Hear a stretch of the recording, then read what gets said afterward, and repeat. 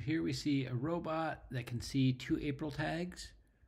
The April tags are really noisy. This is what's causing all these red specks with these little pink traces around. The farther away we are from an April tag, the less likely it is that we'll see it, which is causing it to flicker.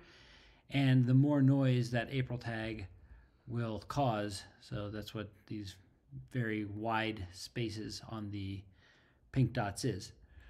The robot will occasionally gets bumped every now and then by another robot that we can't see. So the green line is keeping track of where we think the robot is based on its velocity. And our velocity isn't quite perfect, so you can see it's wandering around there even though the robot's staying still other than getting hit by a little bit.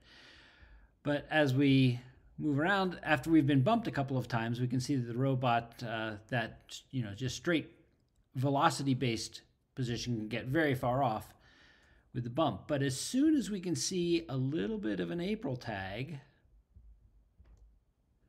it pulls, even as noisy as this April tag is, it's starting to pull the position towards the average of those. And as the April tags get better and better, as we're closer and closer and the data we're getting is better and better, you can see that the green dots are really centered quite well along with where the robot is. Just drive around here for a little bit. So now, as soon as we saw a couple April tags, it pulled that lagging position off. Here, these big jumps are where just a few sites of the April tag pulled that very incorrect position in. The noise that I have here on our positions is very likely higher than what we'll really experience. But I'm trying to account for really a worst case scenario and just see if this is good enough. So as long as let's wait for this, there you go.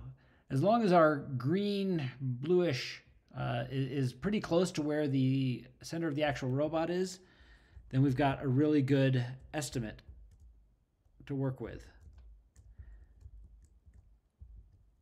This implies that if we care about keeping our localization correct, we don't want to drive across the field not looking at anything, but instead should come over and try and see if we can keep April tags in our sight while we're driving, just so that it takes a little bit less time for us to get close.